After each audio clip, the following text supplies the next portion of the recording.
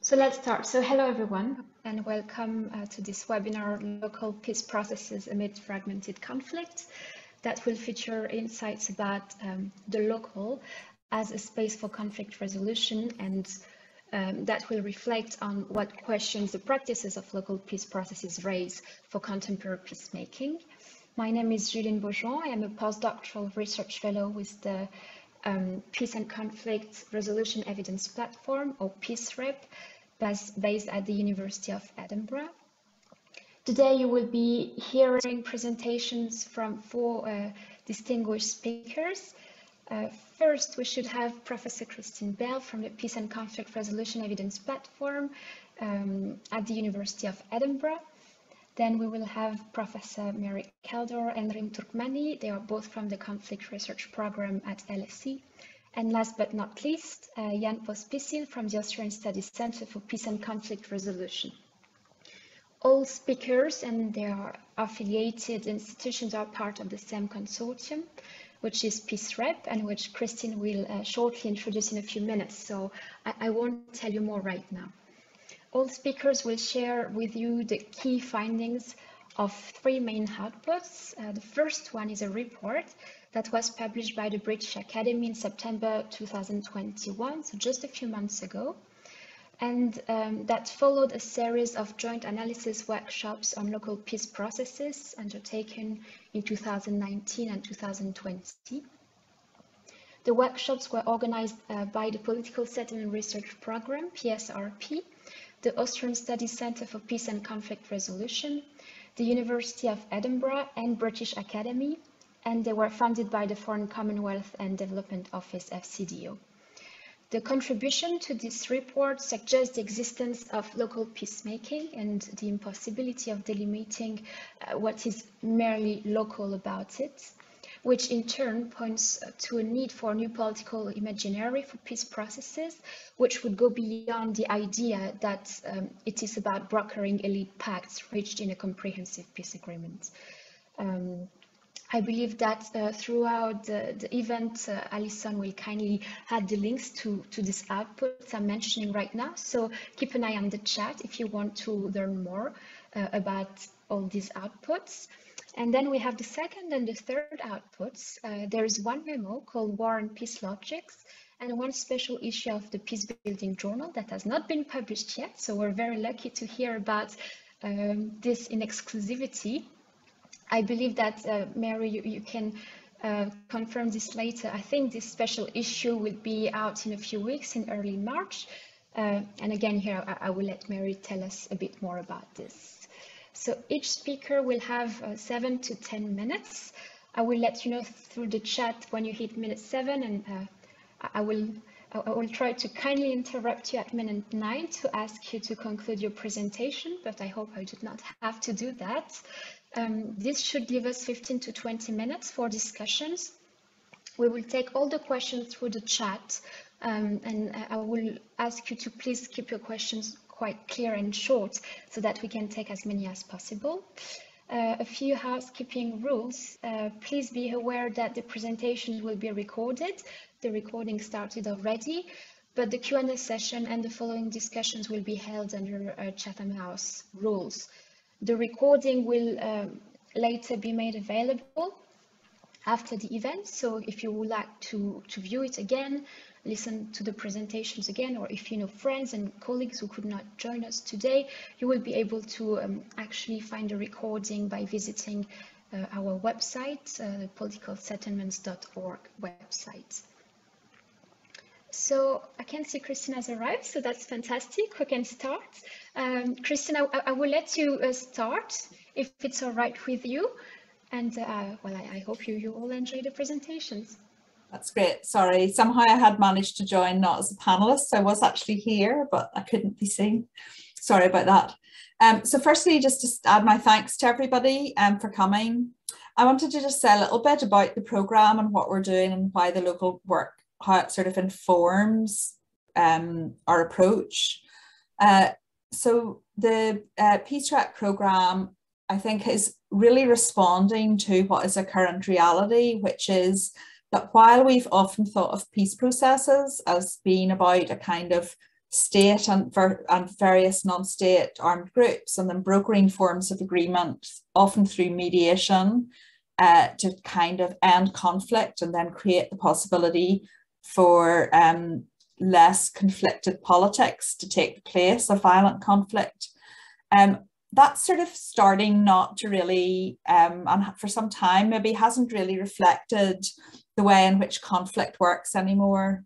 So we're seeing conflict often in countries as a lot of different conflicts that relate to each other in quite a complex mesh, and where there's, instead of conflict just within a state, you've also conflict across state borders, you've geopolitical conflict that's playing out within states. And I suppose the question is, what does that mean for how we have tried to support exits from conflict? And I think around the same time, the researchers in this panel and others in other institutions were also aware that in focusing on comprehensive peace deals, we often sort of miss a kind of texture of ways that people end conflicts at levels that are less visible than the big mediation that tends to hit the international news headlines. And we were aware that this mediation happens in a number of different ways, and I think the research report has started to document that. Sometimes it's mediation that flows out of local justice processes that have existed, independently of conflict and independently of mediated solution to conflict. Sometimes it rolls out from almost water development type projects that begin to deal with, say, intercommunal conflicts at a village or town level. Sometimes it's when the state itself decides to broker directly with a particular locale or set of groups. And sometimes it's where armed groups themselves come to sorts of settlement between each other. So all of these things give rise to local agreements that aren't always the same thing. They aren't always about peace. Sometimes they're about peace in one direction and conflict in another, in ways that we might think add to the overall quality of peace, in ways that we might think maybe subtract from the quality of peace. So, for example, two armed groups may agree not to fight each other, all the better to fight somebody else. And often they will create, there are other types of agreements that will create local settlements. One of the things I suppose that's always asked, both of the people who seek support for these peace brokering at the local level, and also, I suppose, of the institutions that are involved trying to support peace processes, are what is the potential of these local agreements for a broader peace settlement? Can they add up to something, or do they support and manage other conflicts that might either destroy confidence for peace settlement, or where resolution could build confidence for peace settlement? And I think some of that misses, I suppose, just stepping back and trying to understand these agreements on their own terms. And one of the things, and what they do, and also be open-minded to the differentiation between them. One of the things that I've been doing in my work has been trying to understand the spaces and the sort of the fragmented spaces that local agreements create. And I would just suggest, I think, 3 types of space that are created by these local agreements. One is what I've called a sort of territorial limited but scalar space of peace. So local agreements might create a form of territorially limited peace that is its own little political settlement in ways that become, I like this word, fractal. So a fractal is sometimes where you have a leaf that looks like a little tree on a tree, right? So it's like a mini version of the whole thing.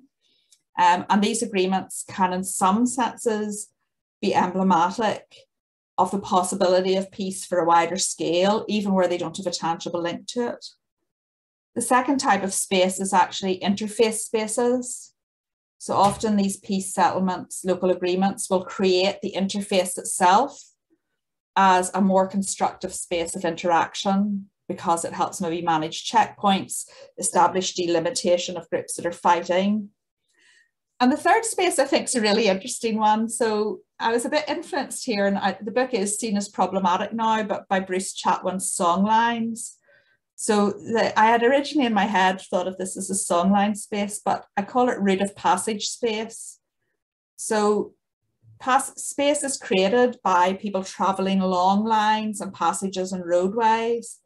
So if we think about how a roadway is a space, often local agreements deal with the pastoralists that need to travel through somewhere, or maybe the humanitarian workers that need to travel through to deliver goods. And they often actually constitute the lines of travel as spaces of, say, protection or enablement. So peace agreements provide these spaces. And I suppose the question is, in providing these spaces, they also fragment the conflict landscape and sometimes the peace landscape as well. So I suppose like from our work, and I think what's interesting, and there's a resonance between the work, and the work has all been in conversation with each other, which this conversation today is a part of.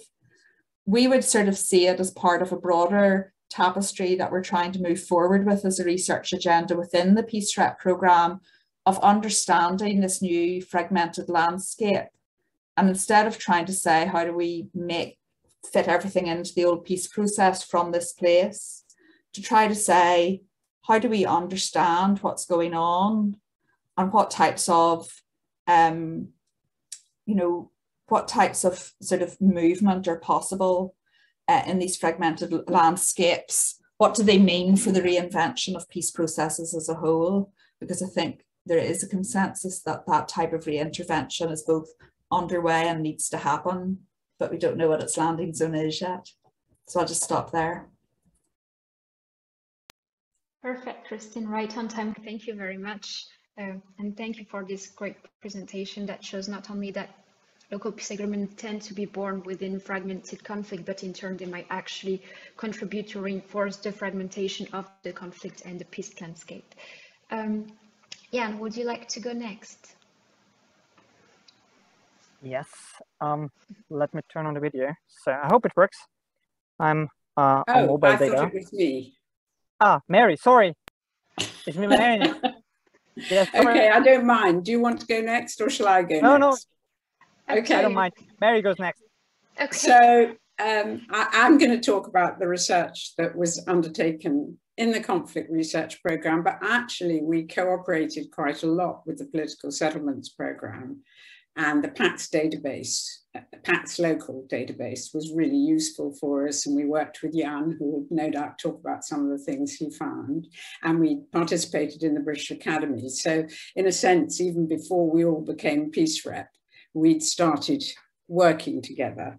And so our conclusions are very much shaped by that. So I'm just going to tell you briefly, we produced a memo that summarizes our conclusions, and a lot of our research is going to be contained in a special issue of the Journal of Peacebuilding, which we hope, as Julian said, will be published soon. There's some other bits of research too, which we refer to in the footnotes.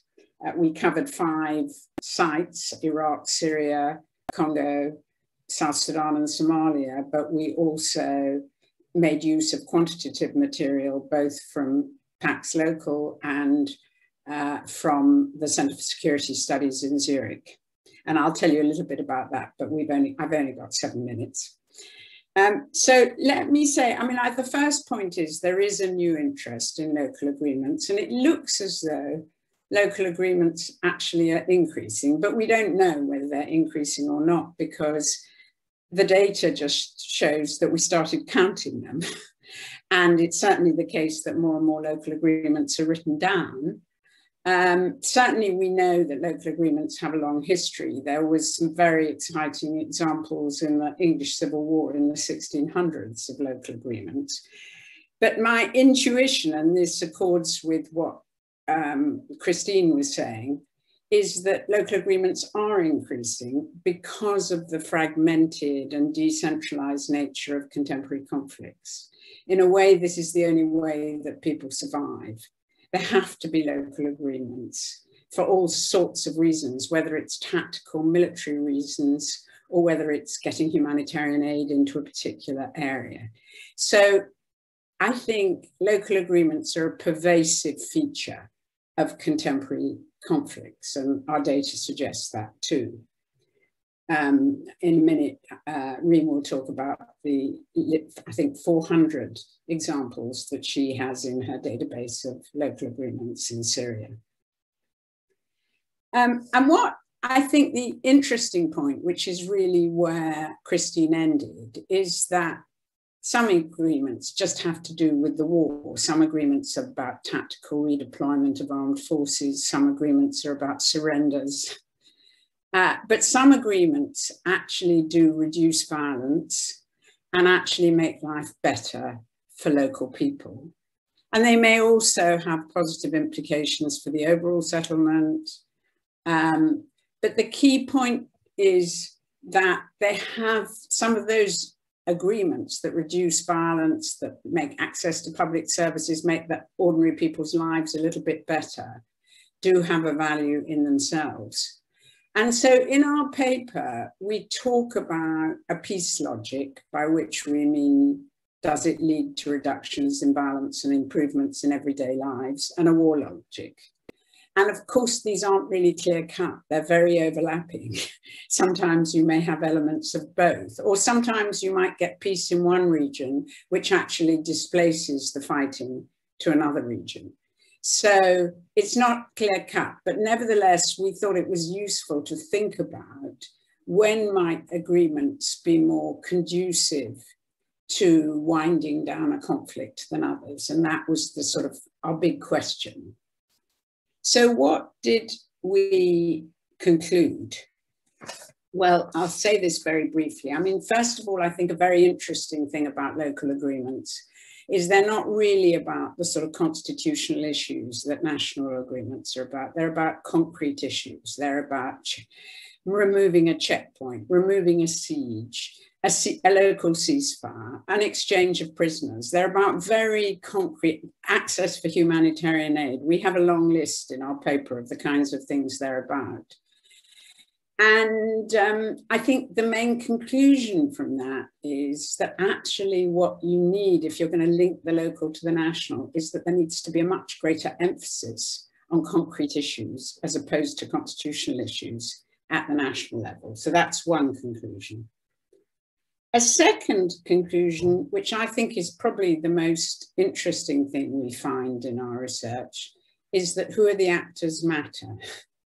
We do find that where multilateral actors are present, the UN, for example, and where civilians play a part in the negotiation process, final agreements are more likely to be closer to a peace logic than they are to a war logic. And we find that partly from our case studies, especially the case studies in Syria, which show that, for example, when you have external actors who are supporting one or other of the warring parties, say Iran and Russia, you tend to have agreements that don't help local civilians and that don't last as long.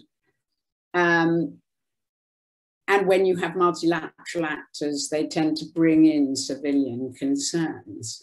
But also it came out of the quantitative research primarily on Africa, that sort of a survey of ceasefires showed that where you had peacekeepers present or where you had multilateral mediation, these agreements tended to be more durable. There's lots more research to be done on that, but I think this is a really interesting conclusion, and we spell out what are the kinds of roles multilateral actors might play, from providing logistics, from mediation, monitoring and upholding an agreement. A fourth conclusion is that process matters. The more that you negotiate, the more there is a tendency to reduce violence. So it's not just a matter of reaching an agreement, it's a matter of an ongoing process of talks. And then a fourth conclusion is that data matters. It's incredibly important to have a granular understanding of local ceasefires, and it's quite difficult to get that through media reports. It's really important to collect information on the ground. And I know Reem will say more about that. I want to end here, but I want to make a final remark, which is that in all our analyses of conflict, of this fragmented, decentralized type of conflict we're all discussing, we find that the conflict, I use the term, is more like a social condition than a deep-seated contest between two sides. And it's a social condition in which various actors gain from violence rather than from winning. They gain politically from mobilizing extremist ideologies, or they gain economically from, say, checkpoints or hostage taking or loot and pillage. And I think the key point is that local agreements offer you a way in for reversing the social condition that is very interesting. Not on their own, they're part of an ecology of agreements that involve the national and the regional and the international as well. But nevertheless, they're an area that's been neglected up till now, and I do think provide a significant opportunity. So I'll end there, Julien.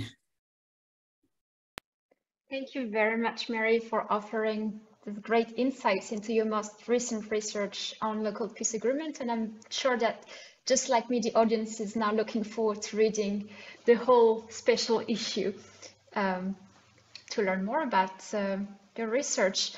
I think that because Rem is in between two meetings, and I'm so sorry about it, but if we give Rem the opportunity to present right now, if it works with everyone, yes?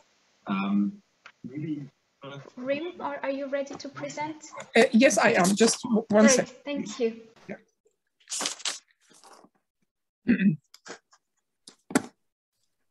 So you can hear me clearly? Yes. Okay, great. Thank you very much. I'm going to present now just the outcome of one piece of research we've done on local agreements that try to explain how local agreements are actually the long process rather than just one agreement, that happened at a particular date and that there is before and after the agreement. And this is based on a research that will be published very soon in Peacebuilding Journal. This research relied on very rich empirical sources, including two main sources. One is the local agreements in Syria archive. It's called LASA, which I developed over many years. Is partly published with the paper, but not fully. And it follows it takes every area in Syria and follows the development of agreements in this area over the years and put it in the context of the local conflict. The second source is the more detailed, very micro level database that came out of a different research project and that covered the conflict events in Syria on daily basis. So it's called Conflict Events Database. It was a pilot project to try something new, which is when we're mapping conflict, where people usually map the violent events, number of casualties, we said it's also important to map simultaneously the same methodology with the same tool, also the peaceful events, and then see what's the relationship between the peaceful and violent events and what can we learn from that. So most of the learning from what I'm going to present comes from mapping at the same time peaceful and non-peaceful events. And with the peaceful events, we included the local talks, any local talks happening in the area we're studying, were also mapped in this research. Just 1 minute.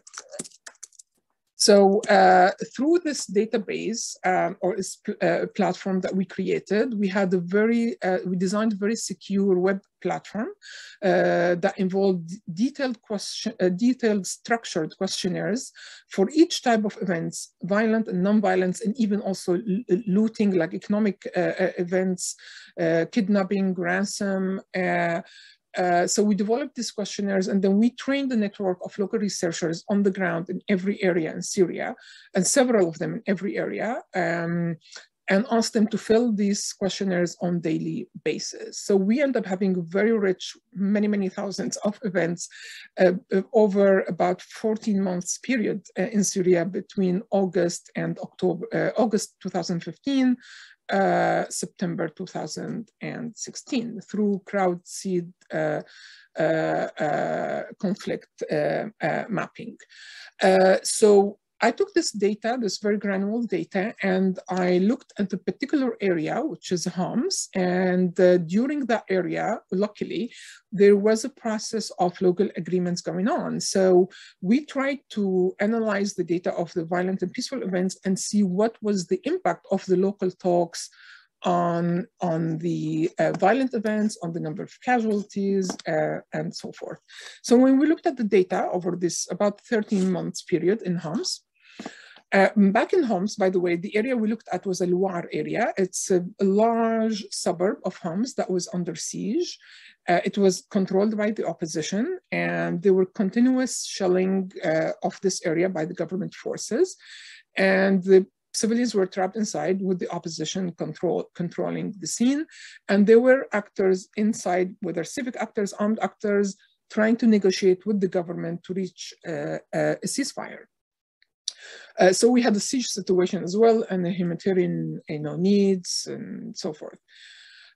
So when we looked at the data, we found very clear periods, throughout these 13 months, like period of peace when there's hardly any violence, and then suddenly everything escalates, and you have a period of intense violence, and then follows by another period of peace, and so forth. So we had 3 periods of peace. Usually they're longer periods, and then there were 3 periods of violence. So we tried to compare also the data between these different periods and what led to, what initiated a certain period as well. So when we compared the figures of the peaceful and violent periods, the very stark image emerges, which is that during the peaceful periods when local talks were ongoing, although agreement haven't been reached, but just the fact that the locals inside are talking to the government, people like civilians particularly were 26 times more likely not to be killed and 31 times more likely not to be injured as a result of violence. Not only that, also service restoration, aid delivery was 16 times more likely to take place during the periods when talks were going on, even if agreement was not reached.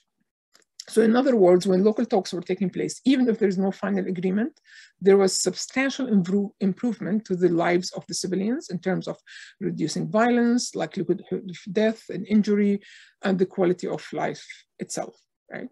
So what this suggests really that the significance and relevance of local agreements should not only be seen through the lens of how it supports a top level process, because we often get asked like, okay, how can we take this up to the top level? How can this support the top level talks?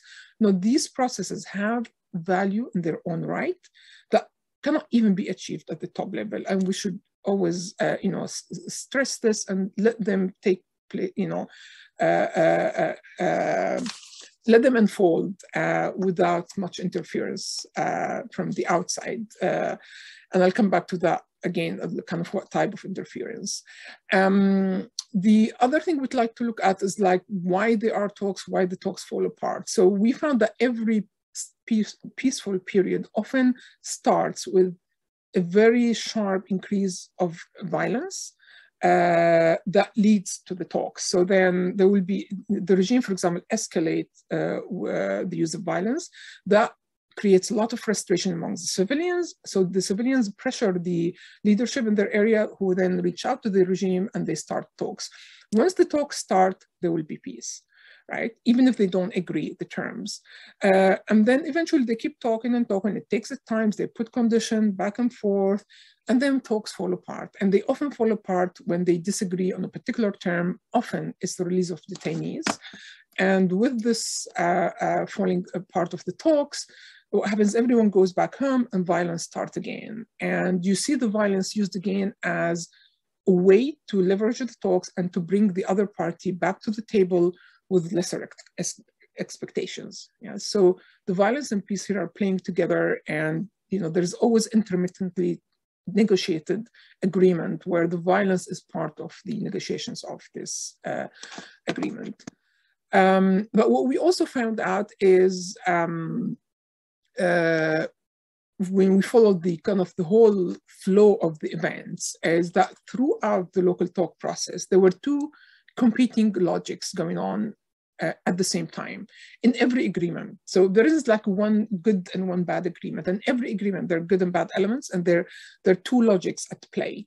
There's the logics of violence and the logic of peace. And the logic of violence was mainly, but not solely, driven by armed and security actors and some political leaders who believe that they can only leverage talk through violence. Whereas the more peaceful logic was mainly promoted by civic actors and leaders and some of the armed actors or political actors who believe that a military solution will be costly and is not even viable. So the competing logics existed on both sides of the table, right? But what's also important is the more civil society is involved, the more you're able to push the civic logic, and the more the UN is able to be present. The multilateral presence was helping this civic logic. So we found several areas where the UN was able to interfere a little bit, but not much. Sometimes attending the talks, sometimes delivering aid, sometimes observing the talks, putting in new, very civic conditions, and within the talks. So they were able to interfere, but not much. So, so when the UN was allowed minimum intervention space, it was then able to protect civilians, improve humanitarian conditions, and offset some of the negative impacts of the external partisan actors. Because the other external actors, like let's say Russia, Iran, or some of the countries supporting the opposition, especially the Gulf countries, was very, very unhelpful. So then comes the UN, more multilateral, more neutral. It was able to kind of support the civic logic of that process. So, but because of the lack of a formal mandate to enable such intervention for the UN at this local level, at the local talks, usually the mandate is fixed at the top level. Geneva processes this type. Because of the lack of mandate, they just stand on the side, hardly able to do anything. If the local asks them to come in, they will come in. But then if one of the actors say, we don't want you, there's not much they can do, and they have to remain outside. Sometimes they've been called as implementers. So everyone agrees what to do, and then they call the UN and say, can you implement? Can you move people around? Can you do this? Can you deliver aid? And so forth. But it was clear that the greater multilateral presence could have strengthened the role of civil society, protected civilians, and kept the locally initiated civic processes alive. Because that's the other finding, is that we found actually very important talk that started. Do you think you could, I'm so sorry for interrupting, you think you could wrap up in 30 seconds, please? Yes, I can. Thank you very much. Because that's my last statement, is that we found that there were very important civic or civil society-led initiatives for peace talks, but they were unable to succeed because of the external interventions from the intervening states. And the UN presence could have helped to support these types of initiatives in particular. And I'll just end here. Thank you so very much, Rim. Sorry about this. I mean, this is indeed one of the most fascinating case studies when it comes to the study of local peace agreements. And I personally wouldn't mind speaking about it for hours, but unfortunately our time is limited today. As I said before, last but not least, Tian, thank you so very much for your patience and, for letting everybody speak before you. And I now give you the floor for about 7 minutes. And yeah, I think you have a PowerPoint to share. Yeah, because it's a bit celebrating this publication that I'm showing here. This is the British Academy volume that we published as an outcome of the joint analysis workshops that Christine mentioned at the beginning that we did in London and Nairobi, focusing on quite a few local processes. This is just give you a glimpse of what is in this volume. So we looked at cases like South Sudan, Libya here, Jordan, DRC, Colombia, Pakistan, which is especially for local peace agreements, a very interesting area, but also some more cases that are not in this volume. And then we try to come up with some of the conclusions that have already been mentioned by Christine and Mary in the beginning, just to sum up some of the, I think, most relevant findings that we came up with, is that we have to really look into conflict settings, into like ecologies of conflict and peacemaking. And as I then come to this point of what we learned from this, I think the way we have learned to think about conflict in terms of hierarchies is indeed something that is questioned by these initiatives, especially of local peacemaking. I think also important, all these conflicts have political dimensions, even though if they are very issue-centered, the point that Mary has highlighted, and I will come to that as well. It's still important to see that this is basically politics at play, and politics at play at several levels at once, and that these processes most of the time are interwoven. It's not clear what levels they actually are, so it's in a way also difficult for us to say what is actually local, what is the definition of local in these places. Particularly interesting, I thought, is where Roger McGinty's conclusions. I've seen he is in the event, so it would be great if he can then in the discussion even talk more about this. His argument was that, like, thinking about scale is one of the real questions that come out, because these processes are multiscalar, multidimensional. They raise these power issues, so it is not really clear where to put them. And as we've heard from some of the examples before, it's often that various levels from the state, from the international, come to the agreements. Rim has just told us about the important role of the United Nations as a basic international organization. Some of these questions of local peacemaking. I'm at the moment here in Juba, where we have the same of, for example, an FCDO funded program that work quite a lot at local peacemaking. So it is a space of like where several levels come together. And as Roger also highlighted, it's something that also invites us to rethink what peace and conflict actually are as concepts, because they are not an either or situation, but often something that can be happen, but also can be basically negotiated or kind of processed simultaneously. And this comes to this concept of fragments that we try to particularly explore in its usefulness for peace and conflict studies, but also for peace policy in our program. So what are the outcomes? And I've mentioned them before as well. So the first important outcome, I'd say, that we have to, I think, get away from this very hierarchical thinking about conflict, but also about peacemaking. Like questions like, what do local peace agreements do for the national level? It's basically, as Mary said, an ecology we have to think about. It's about multiplicity of processes that might not all work the same, but actually help in transforming and shifting logics. We often see, especially with international organizations, problems also in terminology that run a bit deeper between like armed conflict groups, like armed fighting, and then intercommunal violence, which becomes a more blurred term. So in a sense, kind of the dimension of what peacemaking is gets a bit lost in language often in international organizations, particularly, and international partners. I think it's important to say that these levels, national, subnational, local, are overlapping, as said, that it is worthwhile to engage in political processes which are subnational, local, and that they are not like something different necessarily than the national, because it's both like it is both about basically whole setting and kind of shifting logics in a setting as a whole. And the second, that's where I come to an end. The second, I think, element is what Mary already highlighted, taking issues seriously. Local peace agreements are a lot about like addressing concrete issues, concrete problems. We've also found out here in a study I'm involved with, for instance, that in South Sudan, areas where an everyday peace situation is like better compared to the other areas, there's also more public buy-in, more trust to what is there as an official, basically, peace process or transitional process.